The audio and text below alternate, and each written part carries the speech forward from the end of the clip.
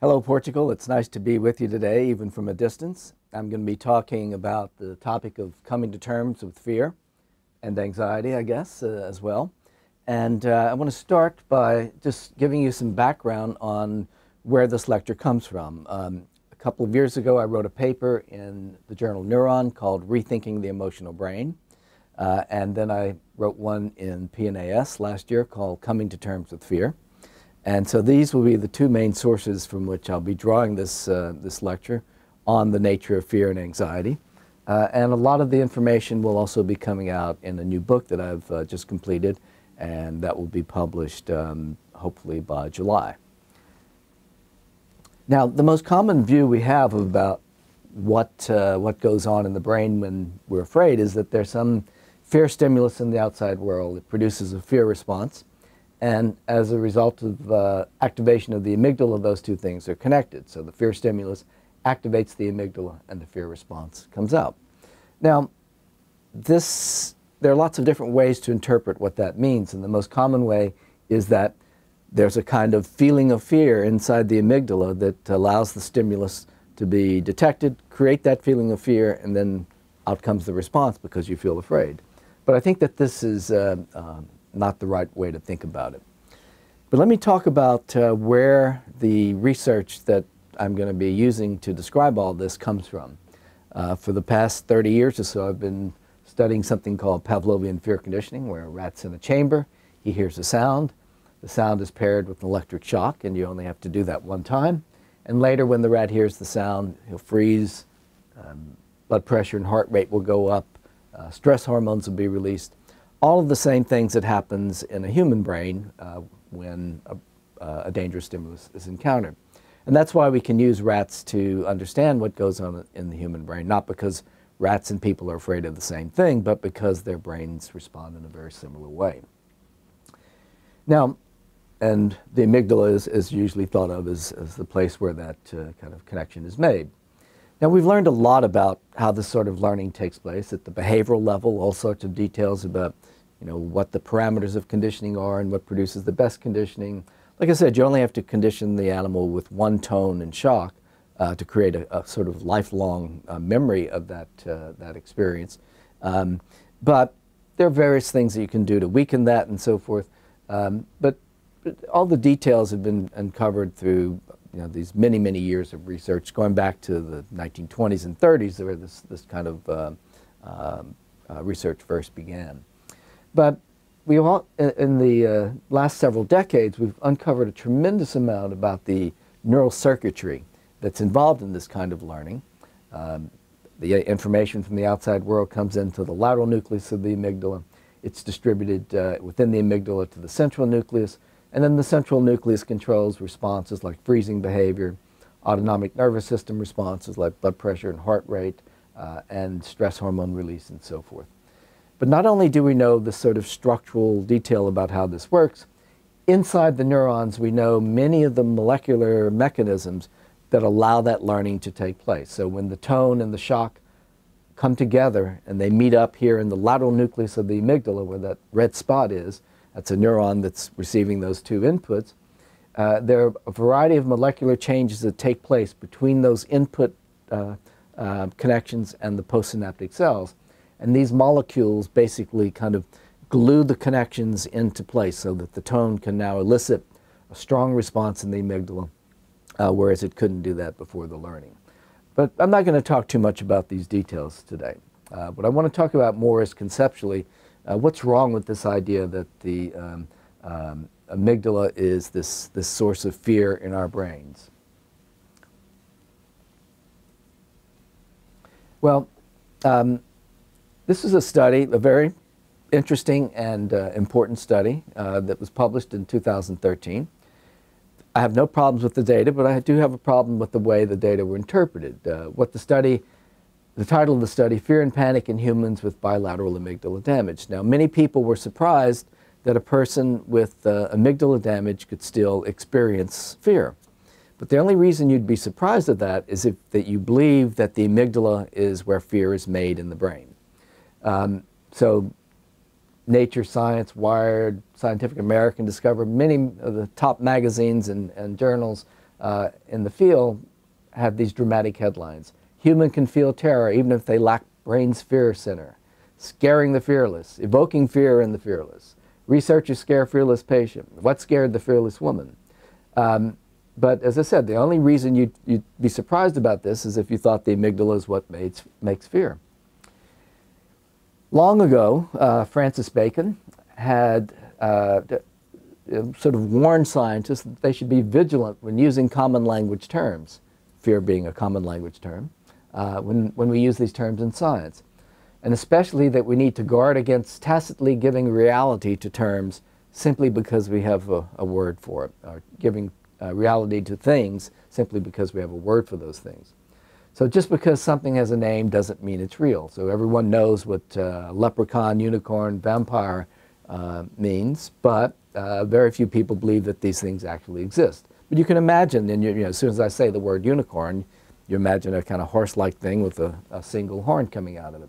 So we all have this sense that these things are real, and the same is true of these common language words like fear, and anger, and sadness, and anxiety. All of these words that we use to talk about our emotions imply that we have this kind of emotion center in our brain that makes us feel those things. And I think that that's a misconception that we need to straighten out. So when we reify fear in this way, according to the psychologist Lisa Feldman, what we're doing is treating it as a natural kind, something that is believed to be wired into the brain by evolution and to exist naturally in nature. This belief then justifies a search in the brain for that thing called fear. Findings about how the brain detects and responds to threats are then used to conclude where fear lives in the brain, since it is assumed that the same system that controls the responses gives rise to the feelings. This is an assumption that's shared by all sorts of different views and theories about emotion. So the idea, the common sense idea, is that there's a stimulus, it activates the amygdala, and the fear response occurs because fear is what the amygdala does. So the amygdala makes fear, fear response is controlled by the amygdala, tells us when when one is feeling fear, and fear is what the amygdala does. So we can, according to this idea, we can measure fear responses in a rat or a person, and if those responses are present, that means the person's feeling fear. So, a couple of key points. Threats can activate the amygdala in a person without the person being aware of the stimulus and without any conscious feeling of the fear. People can respond to threats without even being aware that the stimulus is present. No conscious feeling at all is occurring either. So the amygdala detects and responds to threats. It doesn't feel fear, not even in humans. So, and if we don't need to call upon fear to explain fear responses in people, why would we want to call upon fear to explain these responses in animals? Things are not much better when we talk about the topic of anxiety. A 2014 study showing that a human anti-anxiety drug, when given to crayfish, made them less inhibited about visiting a dangerous place. New York Times, anxious crayfish can be treated like humans. BBC, crayfish may experience a form of anxiety. So again, we're reifying these things. We're saying, okay, you've got some behavioral measure. That means that the animal is experiencing that state, and therefore we can use that behavioral measure to find that state in the animal. So the crayfish is anxious because it's in this unusual, strange place. All the study shows is that the drug changed behavior.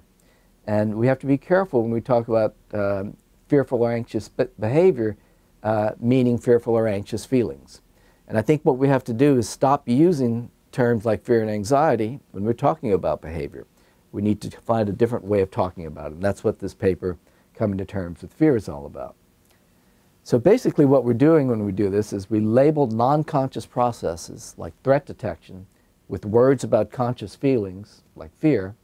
Then the conscious state, the fear, takes on the characteristics of the non-conscious processes. So the feeling of fear becomes responsible for the defense responses elicited by threats. And at the same time, the non-conscious processes take on properties of the conscious feeling. So the process of detecting and responding to threats comes to be the function of fear or anxiety. Once this happens, it becomes very difficult to disentangle these concepts because everyone is talking about fear on the basis of responses. Responses are used to then tell us where fear is in the brain. And that's the situation we're in now. It's all very complicated and conflated. Things are talked about in a way that makes it very hard to understand what a scientist means. I'm often introduced in lectures, especially to the lay public, as someone who's discovered how the brain feels fear, and that is absolutely not the case. In 1984, before I ever did any research on fear, I proposed that this is how the system might work. I had it in 1984. It was in a more general kind of framework, but the basic idea was this, that you have some emotional stimulus, say a danger stimulus that's outside in the world, and as it goes into the brain, it passes through systems that are involved in non-conscious processing that detect the threat, organize the defense responses, these so-called fear responses.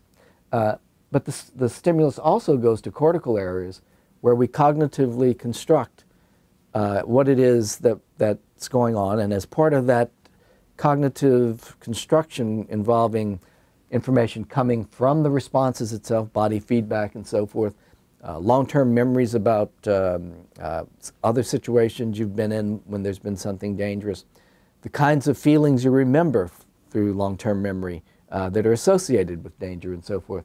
All of that is matched together in long-term memory to give rise to that feeling of fear that you actually experience. I mean, fear is something you learn to associate a word with as a child. So your parents say, oh, you must have been so afraid when that dog was chasing you.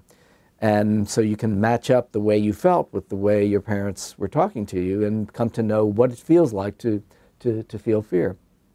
So we develop these templates, and we use those templates, or schema, to match current situations to internal processes within the brain and to label that as a state like fear. So the two key ideas introduced in the neuron paper that I mentioned that was published in 2012 was that of a survival circuit, and in this case a defensive survival circuit as opposed to a fear circuit. So defensive survival circuit doesn't use the F word, doesn't get us into trouble in terms of implying something subjective is going on in the animal. There may be something subjective going on in the rat, but it's certainly not what a human would experience as fear, because fear is such a culturally loaded word and part of our experience based on a totally human experience. They may have some kind of rat version of fear, but there's no way for us to actually go into the rat brain and know what that actually is. So defensive survival circuit is a circuit that detects danger and responds to danger non-consciously. No consciousness is needed for that. And then there's a central state that results from this survival circuit activity called the defensive motive state. And unlike most people who talk about these central states of emotions and motivations, I don't think that the central state is the cause of the response, of the defense response. I think the central state is a consequence of the survival circuit activation. So a traditional view would be the fear stimulus or danger stimulus activates the threat detector. That creates a defensive motive state, and that controls the responses. But the view I have instead is that this defensive motive state is a consequence of survival circuit activity that creates a state that then becomes part of the experience, but it itself is a non-conscious state. It involves brain arousal, it involves body feedback and all sorts of things. And all of this information can contribute to the conscious experience of fear, but it doesn't have to. Only in an organism that has the cognitive wherewithal to be able to take all of that information, including body feedback, the fact that the brain is in a defensive motive state, long-term memories, these schemas that we've put into our brain through experience and so forth. When all of that is sort of interpreted together at the same time, we get the conscious feeling of fear. But again, only organisms who have the ability to do that. Now, I can't say for sure which animals do and don't have this ability. We know that humans do, but that's where I'll stop speculating because there's no way to go into the mind of another organism. So there's always been this tension between subjectively experienced, conscious aspects of emotion and the objective measures that scientists use to study fear and other emotions. So the objective measures are freezing, blood pressure, and so forth, and the subjective experience is fear. So the problems come, as I've said, when we start using these responses to tell us that the person or animal is experiencing fear, when all we know is that the person or animal has detected danger and is responding to danger. The esteemed developmental psychologist at Harvard, Jerome Kagan, has a nice quote. He says, "Neuroscientists use fear to explain the empirical relation between two events. For example, rats freeze when they see a light previously associated with electric shock.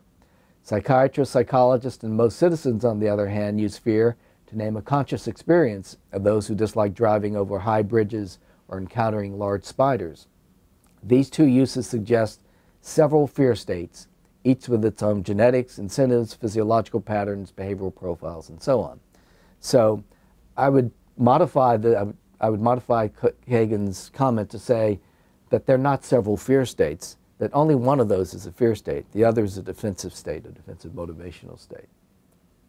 And the father of ethology, Nico Tinbergen, had a similar point. Hunger, like anger, fear, and so forth, is a phenomenon that can be known only by introspection. When applied to another species, it is merely a guess about the possible nature of the animal's subjective states. Now, introspection tells us, the problem one here, human research on emotions is necessarily based on our personal introspections. So, as a scientist, we use introspection to tell us what we're interested in. I mean, all scientists pursue things because they interest them. And in the case of being a psychologist interested in emotion, you have to come to the sense that you're interested in emotion for some reason. And it's because you have emotions. You feel these emotions, you experience them. So that's what led me into this topic. So my introspections tell me that things like fear and love and so forth are interesting topics. But then I quickly realized that that's not what I was studying. I was studying how the brain detects and responds to danger, not how it feels fear. But we start with these introspections, and we use terms like emotion and feeling. We're kind of using those interchangeably. So we have words for fear, anger, love, jealousy, and so forth. And we use these feeling state words as guideposts to go looking for emotion in the brain. So we search for all these emotions in the brain. These are all human words related to subjective experience. Now, over the years, researchers have questioned this approach. The wisdom of using feeling words based on introspection as a means of studying human emotion has been questioned by many, many different authors. Regardless of the problems that arise when we're dealing with human emotions this way, they're greatly compounded when we're talking about animals. So when we start looking for fear, joy, anger, love, disgust, sadness, surprise, and so forth in animals, we're on very risky business, risky terrain there, because we can't go into another animal's head and know exactly what's going on. What we're asking is to treat animals like humans. We're saying, okay, let's treat the rat like a little human that has all of our emotions and see if we can find those emotions in the rat brain. On the other hand, what we could do instead, and I think this is the way we should be doing it, is not treating animals like people, but treat people like animals, which we are. So we should be asking what's similar about the rat brain and the human brain, and how does that similarity in the human brain allow us to have the emotions we have? That doesn't mean that that similar thing in the rat brain and the human brain makes the rat feel fear, because as we've seen, the feeling of fear is something addition that's added to these defensive motivational states. So we're all anthropomorphic. It's natural and it may be a kind of innate feature of our species, may be related to our capacity for empathy. And we assume that if an animal responds in a way that resembles the way a human responds when in danger, and the human feels fear, then the animal must feel fear. But just because it's natural doesn't mean it's scientifically correct. We have to wear two different hats when being a scientist and a layperson. You know, I go home every day, I pet my cat Petey, he purrs, I think he's happy, but I'm not being a scientist at that point. And if I allow myself this kind of luxury in dealing with the science, all I do is confuse the literature, and that's where we are right now. You know, as Bacon warned, we have to be careful when using common language terms in science. When we reify the reference of these words, it gives them a reality that it doesn't necessarily warrant. And Lisa Barrett and James Russell and others have argued against this kind of use of the reification on the basis of words, making emotions natural kinds in the brain that don't necessarily exist. So rats and cats may experience something, but they probably have little to do with what we call things like fear or joy. For example, the rat is, oh shit, he's going to eat me, and the cat, oh, that looks good, grass-fed, free-range mouse. So the rat is feeling fear, and the cat is feeling joy. But we don't know what they're feeling. Oops, I'm going to back that up. Okay. We don't know what's going on inside their head. All we know is what we can measure as a scientist. We can measure their behavior, and we can interpret that behavior on the basis of non-conscious processes because, as I said earlier, even in the human brain, the ability to detect and respond to danger this way does not require that you feel fear. It's an innate response. So the brain does have innate mechanisms for detecting and responding to danger, but I maintain it doesn't have an innate fear system. Fear is individually, cognitively constructed on the basis of past experience and social interactions and so forth. So, as I've said, we've learned a lot about how all this works in the brain, but I want to come to terms with what we've been calling fear conditioning here. So, we call this a conditioned fear stimulus. We call these conditioned fear responses. We say that the amygdala is the seat of the fear system. I think that's bad terminology. We shouldn't be using it. We should be saying something like a threat stimulus elicits defense responses, and this is a threat defense circuit, not a fear circuit. And the amygdala doesn't feel fear, it detects danger and responds to danger. It's a defensive survival circuit. Why does it matter? What, you know, is this just sort of a pet peeve? Does it amount to a hill of beans at all? Well, research on fear and anxiety in animals is being used to help understand what's changed in the brains of people with problems in regulating their fear and anxiety, and also how to treat these problems. Findings about circuits that detect and respond to threats in animals are being talked about as if they explain how conscious feelings of fear and anxiety arise in people. Symptoms of fear and anxiety based on conscious and non-conscious processes may well be vulnerable to different predisposing factors and may also require different kinds of treatments. So we need to keep these things separate. Expressions like the fear system blur the distinction between these non-conscious processes and conscious processes. Adopting language that respects this distinction would help clarify the implications of research on animals for understanding how normal and pathological feelings of fear come about in the human brain. So here's an example of why we don't need to talk about emotion and feelings and all of that in this so-called area of fear conditioning, or what I'm now calling threat conditioning. We can use new techniques called optogenetics. Karl Spencer is the master of this, and we collaborated with him on this project to create learning in the rat. We can create so-called fear conditioning in the rat without any external unconditioned stimulus. So there's no shock, nothing like that. All we're going to do is give the rat a tone, which we would normally pair with the shock, but instead of pairing it with the shock, we're going to activate a small number of cells in the amygdala, which is what the shock would do from the outside. And so this is just a proof of principle here, but every time one of these little blue lines shows up here, it's a pulse of activity that is, a flash of laser light delivered directly into the lateral amygdala. And the reason that's important is because we've injected a virus into the lateral amygdala that has a special light-sensitive molecule attached to it called channel rhodopsin, that's the CHR2. And that molecule has the ability to open the cell membrane and allow ions to flow and generate action potentials. So you can see every time we flash the light through a fiber optic cable implanted in the amygdala where all the virus is, you get these responses. So here's a 1 second period. Every 10 milliseconds we flash, and so every time we flash you get responses. Do it again, you get responses. Each line, each row here is another trial through this. So we can activate these amygdala neurons this way. And this is what the unconditioned stimulus, the shock, would do as well. It strongly activates these amygdala cells. Now, if we pair the tone with these amygdala cell activations, the rat will learn to freeze just as if it had received a shock. So you can see freezing here, but not in these control guys. So there's no emotion involved. We're just turning on cells while they're getting inputs. As far as this amygdala cell knows, it's just been activated because its membrane has been opened up and the ions are flowing in.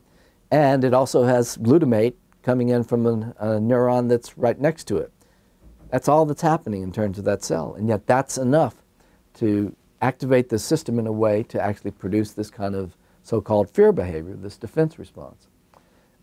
And we can show that it works like the shock because we can use a very weak shock, which itself produces no conditioning, combine that with weak optical stimulation, which itself produces no conditioning or weak conditioning, and the two will sum together. So here's the control. Here's the weak conditioning alone, the shock itself, so tone and shock. But if we combine that with weak optical depolarization, we get a much stronger response. So the two US is the natural shock US and the artificial US caused by depolarization in the brain produce the exact same thing. So no need to call upon fear. All we have to talk about is how two stimuli from the outside world activate pathways that release neurotransmitter in the amygdala onto a common cell, and as a result of the strong stimulus, the US, changing the biochemistry of that cell, the learning takes place. We can boost it by adding norepinephrine. So you might say, well, that's emotional learning when norepinephrine is released, because it is in the real world, but it's not the emotion that does that. The shock is causing the norepinephrine to be released.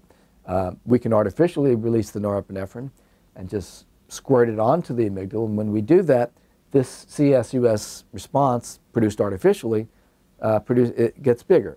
So all of this is very mechanical in nature. Doesn't require the animal feel anything, doesn't require the animal have any external experience, just a tone coming in, releasing glutamate, a depolarization of the amygdala cells, squirting a little bit of norepinephrine, and you then simulate kind of a full-blown emotional response without any emotion at all. So it's not about emotion. Emotion is something that happens in a brain that can be conscious of its own activities. This is synaptic plasticity. We don't need to talk about psychology at all for the learning to take place. Now, I've already mentioned this, but let me go through it again. So humans can be conditioned without knowing the stimulus is present and without feeling anything. So people with brain damage, for example, damage to the hippocampus, disrupts the ability to remember being conditioned, but you still condition. So you present the tone and shock, and they still respond to the tone with the galvanic skin response. Amygdala damaged people have the opposite problem. They don't condition, but they now remember being conditioned. Hippocampal people don't remember being conditioned, but they have the conditioned response. So it's a matter of whether you consciously remember the experience or whether you express the implicit, non-conscious stimulus response connection there. Subliminal conditioning in people, you can present stimuli in certain ways using certain tricks that causes the conscious awareness of the stimulus to be prevented. You can condition the person either while they, with these subliminal stimuli, or you can condition them with full sight and then present the stimulus implicitly. Either case, you can produce responses without the person being aware that the stimulus is present and without feeling anything. There's also a condition called blind sight, where people are blind for one side of space. If you present a stimulus that the person's been conditioned to separately in that part of space, they can respond to it even though they deny seeing it. So you don't need conscious awareness of the stimulus, and you don't need a feeling to produce this kind of conditioning. Human subjective experience is not the best starting point for phenomena relevant to emotion that are shared by humans and other animals. So how should we proceed in studies of animals if not on the basis of these introspections? I think what we have to do is separate the phenomena of interest from the overarching concept of emotion. So what are the key phenomena? Responses that occur when an organism faces challenges or opportunities. Situations in which survival or well-being is potentially compromised or enhanced. So challenges and opportunities, that's the key thing. So here's some examples of challenges. You got a predator is present, chance to escape. Low energy supplies, chance to get food. Fluid imbalance, a chance to drink, and so forth. Now, so rather than talking about emotions in rats and people, starting from the slide I had earlier where fear and love and all those emotions coming down, what we can do is come at this problem from the bottom up. So we can look for survival functions that are hardwired in the brains of animals and also in people, including defensive survival functions, energy nutrition management functions, fluid balance, thermoregulation, reproduction. These are the systems that if you were studying emotion and motivation in animals, these are the systems you would be studying. And yet you would be talking about it in terms of subjective experiences of hunger and fear and all of that. That's, I think, what we need to avoid. What we want to do is reduce this down to operational terms, in terms of specific bodily functions. Now, the systems that control these functions are very highly conserved. So this is the energy and nutritional system.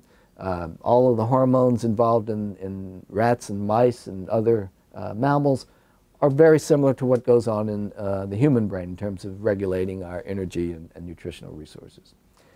Sex hormones, reproductive hormones, very similar. We have all the same hormones in the human brain and in the brains of other animals. Now, we have to be careful about one thing, is we're not talking about conserved behaviors. You know, the temptation is that what evolution has done is conserve behaviors. No, evolution has conserved circuits. The behavior that is involved can vary widely.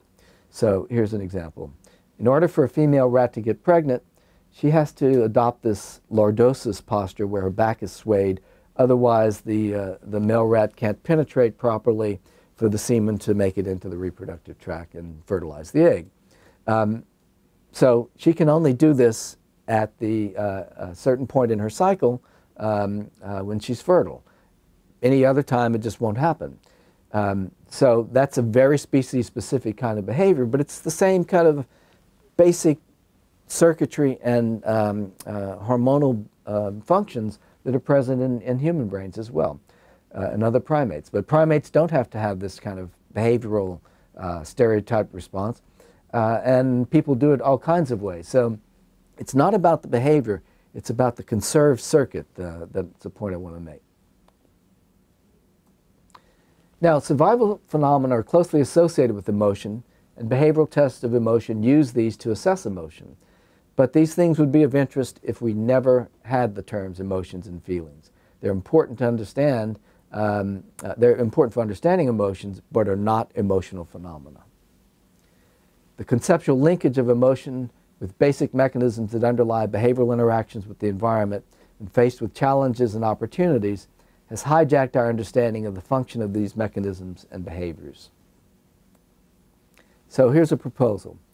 Behavioral responses associated with defense, reproduction, energy, thermoregulation, fluid balance can be expressed in species-specific ways. The function, defense, reproduction, etc., is conserved, but the behavior can vary. The function is conserved by the conservation of circuits. And behavior can be used to assess or access when a survival circuit is active, but should not be used as a proxy for feelings. Survival responses can be triggered without awareness of the stimulus and without any feeling. All animals have to solve these problems: detect and respond to threats, detect and respond to nutrients and energy sources, balance fluids and electrolytes, thermoregulate, and reproduce. Not just animals like us, but even bacterial cells. So here's some bacterial cells living in a petri dish. This is a black and white picture of it. The researchers poured acid into the petri dish, and the bacterial cells all move away. They have these flagella, and they use them to wiggle away from the harmful chemicals and to wiggle towards useful chemicals. Swimming pool, pour acid in, people all move away. So my animation slowed down there. Obviously, there's a big difference between bacteria and people, but there are also some important similarities. You know, bacteria are single cells, but in the course of evolution, first we have multicellular colonies, and then multicellular, multisystem organisms, of which humans are one example. All animals are multicellular, multisystem organisms. We belong to this group called metazoa.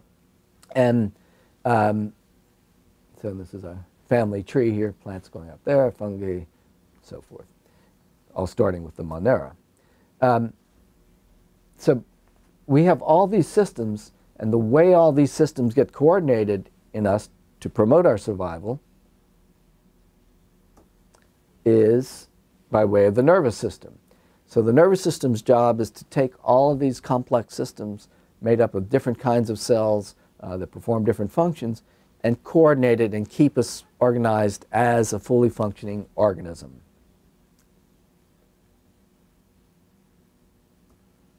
Now, the vertebrate brain is very similarly organized in all vertebrate animals. So whether you're a fish, a frog, a snake, or an alligator, or a monkey, dog, cat, rat, human, you have a hindbrain, midbrain, and forebrain. And within each of these three major divisions, there are very similar circuits that are in there. So we have this highly conserved circuitry across all vertebrates. Invertebrates are completely different matter. There are many different kinds of nervous systems and different kinds of invertebrates, so there's no particular kind of system. And we didn't evolve from anything that would look like something with a brain like this, where there's a ganglion cell here that coordinates things. The vertebrate brain actually comes more from a creature like this. And a long line of evolution all has to do with the direction of body part development during early life. So there's this conservation across vertebrates and invertebrates, but not at the level of neural organization. The circuits are different, but many of the molecules involved in these functions like defense, learning, feeding, and so forth, reproduction, are very highly conserved. And some of these molecular constituents are conserved across plants and animals as well. For example, plants have NMDA receptors and serotonin transporter genes. It's actually work now on the role of SSRIs in depression using data from the serotonin receptor function in plants. So there's this we're highly connected with all forms of life that have ever existed on Earth.